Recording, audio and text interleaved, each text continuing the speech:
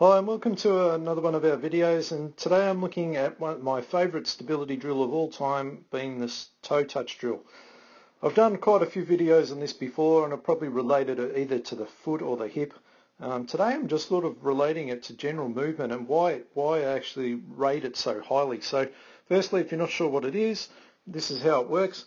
You don't necessarily need this mat that I'm standing on, by the way, which is called a functional testing grid, but it does make it quite handy to get it exactly right, and you can actually use the grid as a bit of a measurement tool.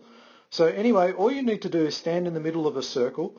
You can stand on an X, I suppose you could make it, and then you're basically trying to tap your foot in the air as far away from your body as you can, but without losing stability of the leg.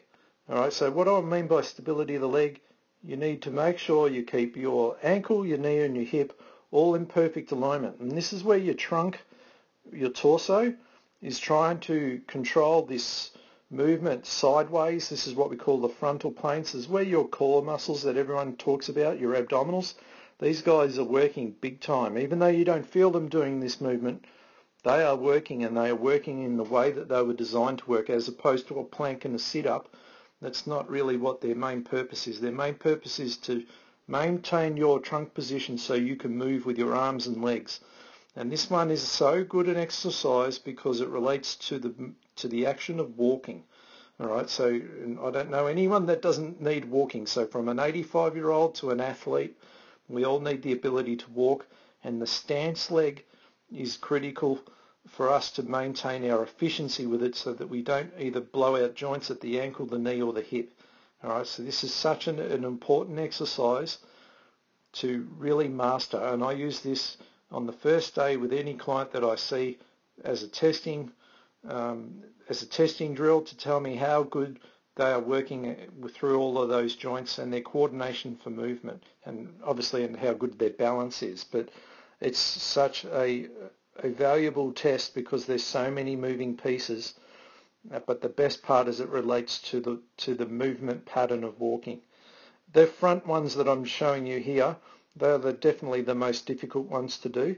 They are sort of would be the equivalent to walking down downstairs as such, where the backward ones are probably the most useful as an exercise because they are the ones that develop the most strength through the glutes, and also to help you move upright.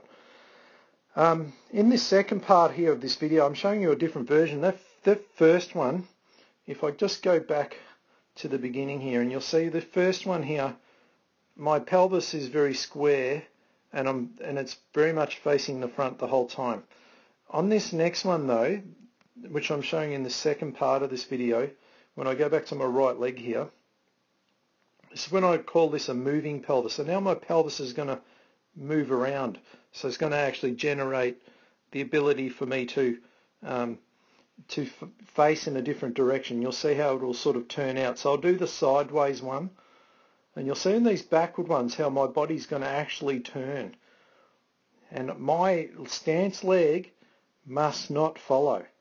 So even though my pelvis is turning around, so my pelvis is turned this way, this leg has almost got to turn that way. All right, and this is where I really start to make this a little bit harder, and it's a little bit more control. You can probably see a bit better, but you've got to make sure that knee doesn't get torqued just like I did there.